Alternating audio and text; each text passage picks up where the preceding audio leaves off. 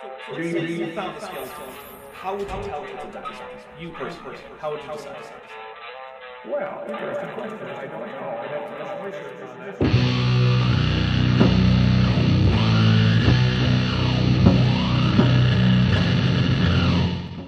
Hey there YouTube, the Dapper Dinosaur here.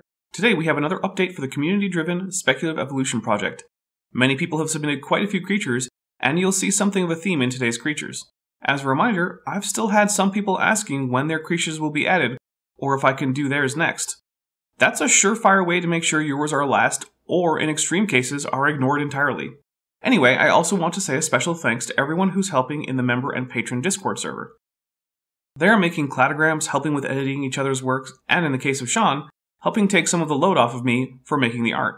Well, now that the thank yous are out of the way, time to just dive in. Here are 8 more organisms from ancient Almaisha. Whereas Sargasso dominates the sandier substrate, fields of arch plants dominate the rocky regions. The tangle of retinophytes provides a safe place for many of the smaller organisms of Almaisha. This is the goal of the arch plant. The small organisms who take shelter are used as a dispersal method for the arch plant, allowing it to spread farther and more reliably than its pneumos ancestor. Arch plants possess 2 anchor points, referred to as a foot, that resemble the ancestral pneumos. They consist of 3 leaves that secrete a glue-like substance to anchor the retinophyte to a solid surface, usually a rock. The center of each foot is connected to a specially adapted nutrient tube that acts as a stem for the arch plant. This stem has multiple leaves that produce a bud on the dorsal side. The bud contains a small gas pocket that will lift the stem up to create the arched position that the retinophyte gets its name from. The buds also contain a gamete gel that they secrete onto the leaves. Arch plants are no longer asexual and have become hermaphrodites. Their buds no longer simply release gametes into the water. They now secrete a specialized gel that coats the leaves. When a free-swimming creature brushes up against the leaves, it will be coated in the gel and transmit the gametes to the next arch plant they take shelter under. The fertilized gametes will naturally detach from the leaf and will be taken by the current until they land on a rock of their own. When an arch plant embryo attaches itself to a solid surface, it will begin to grow into the 3-leafed foot that will secrete a glue-like substance to keep it firmly attached. It will take on average 30 local days for the foot to grow to its full size and to begin the creeping phase. The creeping phase is when the archweed begins to grow its stem-like tube. It will grow along the ocean floor, sprouting leaves that will secrete the glue-like substance to keep the current from hampering its growth. Once a secondary hard surface is found, the end of the tube will begin to produce a foot of its own. This process takes on average 240 to 300 local days, depending on how rocky the substrate is and the amount of sunlight the arch plant has access to. Some unfortunate arch plants will grow in a direction that has no hard rocks or corals to attach to.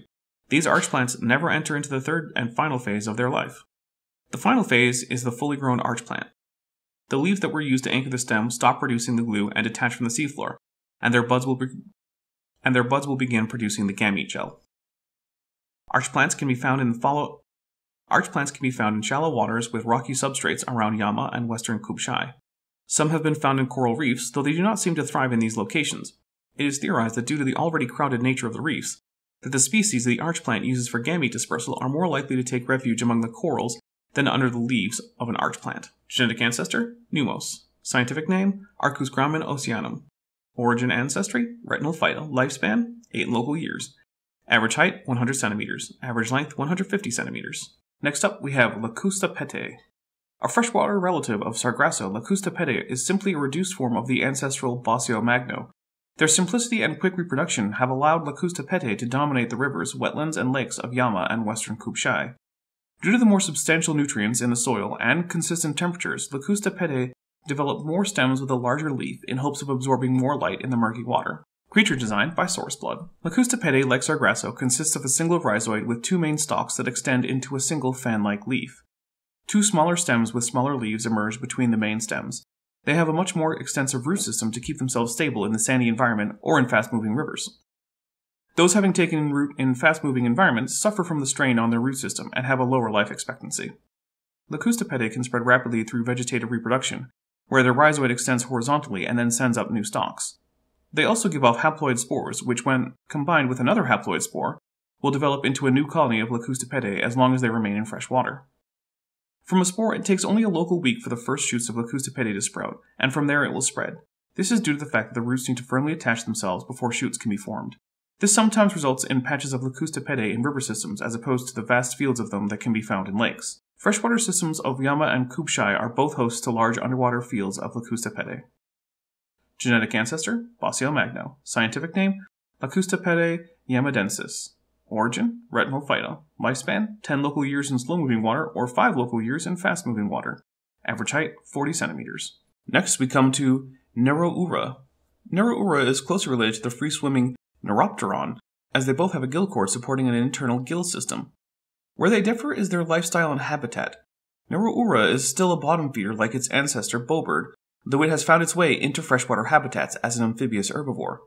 Its tail has adapted to bring water with it as it walks onto land and to feed off the soft retinal phytes, or to escape water-bound predators. Its skin is vulnerable to desiccation, so it must return to the water, though the water it carries in its tail allows for a longer time on land than other amphibious creatures.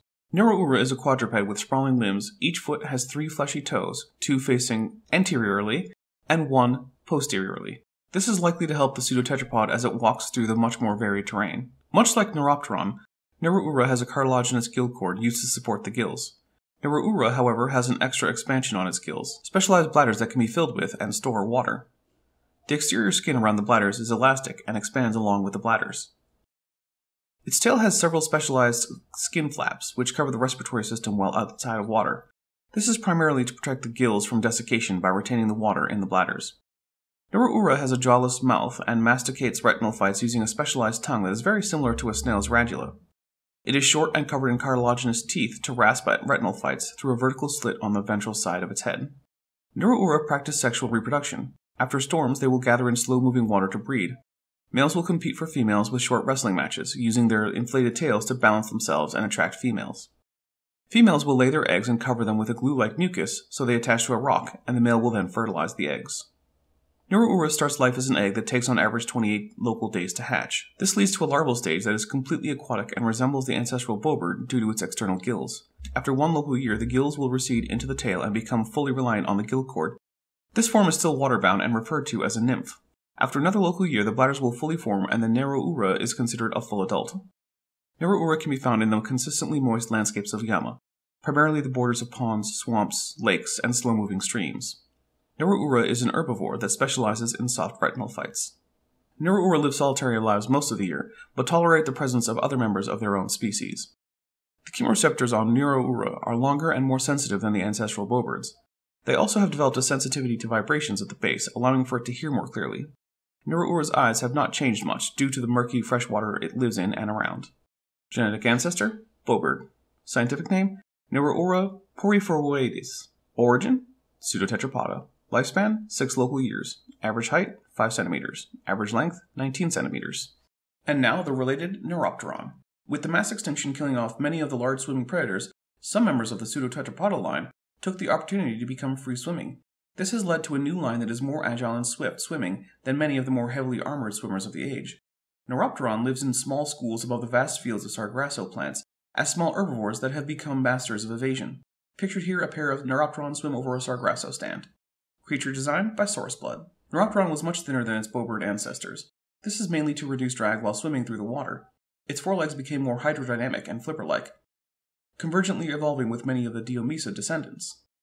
The hind limbs lost much of their muscle mass, and the tips have curled in on themselves, creating a hook-like appendage. These were primarily used for anchoring its body while resting.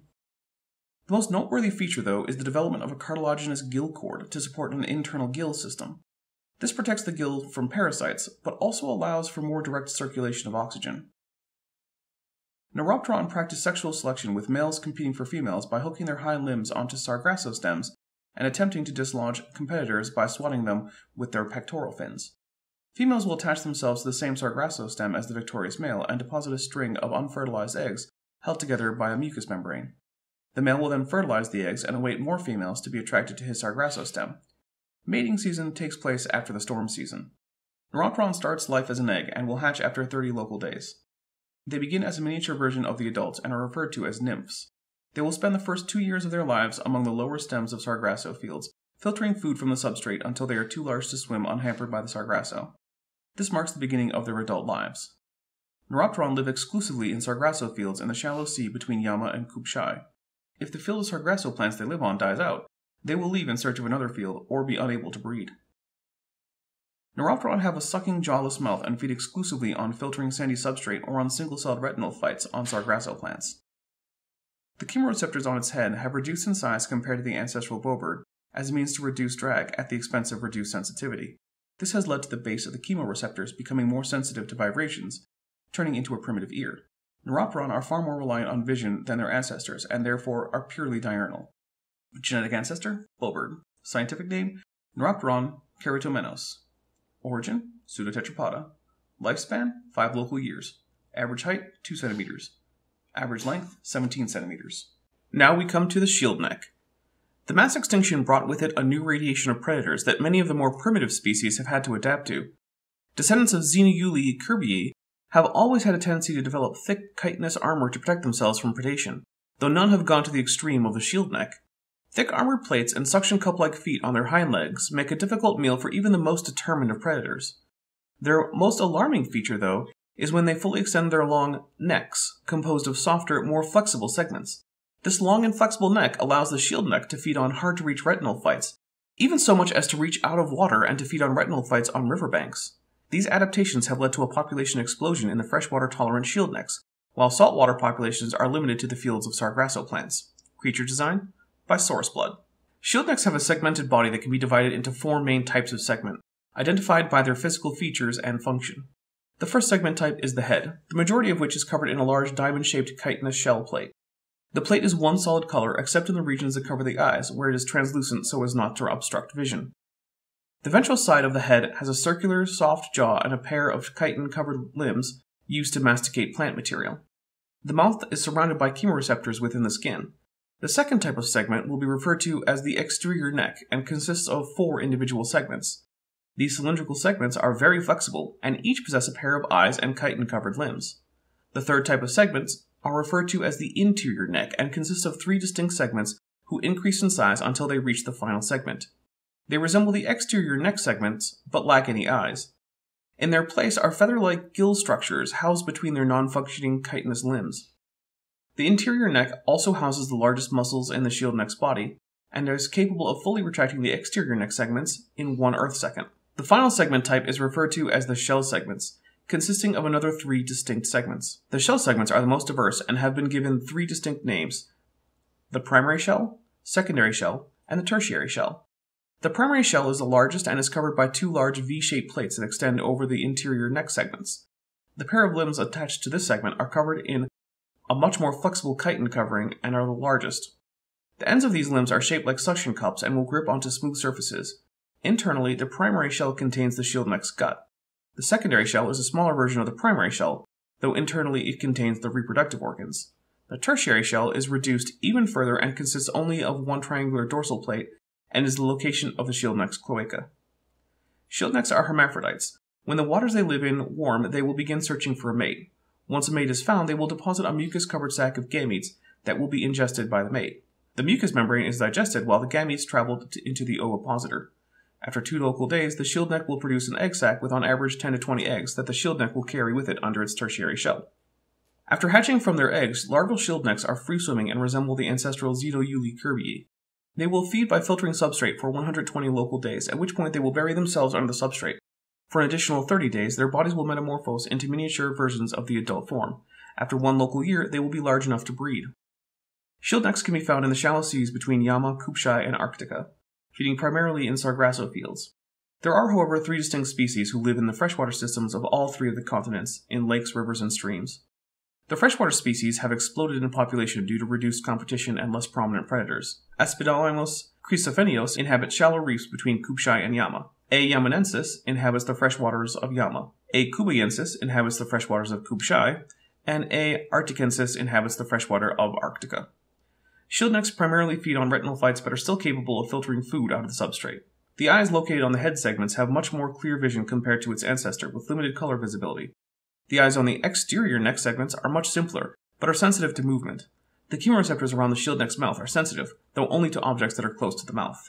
Each shield neck species has a unique coloration based on its environmental pressures. The Yaman, Arctican, and golden shield necks have adapted to blend into their surroundings by either imitating rocks or retinophytes. The outlier seems to be the Kupchai shield necks, which are much more flamboyant in coloration. This is due to an increased need for visibility. Kupchai shield necks live much more spread out than other species, and the bright colors allow them to more easily identify and find mates. Genetic ancestor: Xenoeule kirbii. Scientific name: Aspidolaemus species. Origin: Xenosegmenta. Lifespan: 4 local years. Average height, 2 centimeters. Average length, 9 centimeters when closed, 16 centimeters when fully extended. Now we come to the snare crown. In the wake of the mass extinction, reef crowns diversified into new niches, one species becoming quite large relative to other reef crown descendants due to its more predatory diet. The snare crown, as they have been called, are sessile predators that feed on small swimming organisms who stray too close to their grasping tentacles. Pictured here, a solitary snare crown has attached to a rock and is waiting for food to swim by. Creature designed by Charid, Dr. Misa, and Saurus Blood. Similar to the ancestral reef crown, the snare crown loses its motile tentacles when it reaches adulthood. They no longer build a tube-like structure out of calcium carbonate, now using it as a short, rounder shell that attaches to the seafloor or corals. Much of the calcium carbonate has been repurposed to the interior tentacles, converting them into crushing teeth that masticate prey items. The snare crown still lacks a through gut and will simply regurgitate indigestible matter. Snare crowns are simple male and female broadcast spawners. These spawnings, like with their ancestors, happen every full moon. Snare crowns begin as a larval form that resembles the ancestral rose crown. It will spend its first approximately 90 local days as part of the planktonic soup before eventually settling onto the seafloor or on a piece of coral. Snare crowns are sessile carnivores who live in the shallow seas around southern Arctica, Yama, and Kupchai. The grasping tentacles of the snare crown are very sensitive to touch and have limited chemoreceptors for identifying prey items. Genetic ancestor, reef crown. Scientific name, Laqueo corona grisio. Origin, Stephanozoa. Lifespan, 5 local years. Average height, 8 centimeters.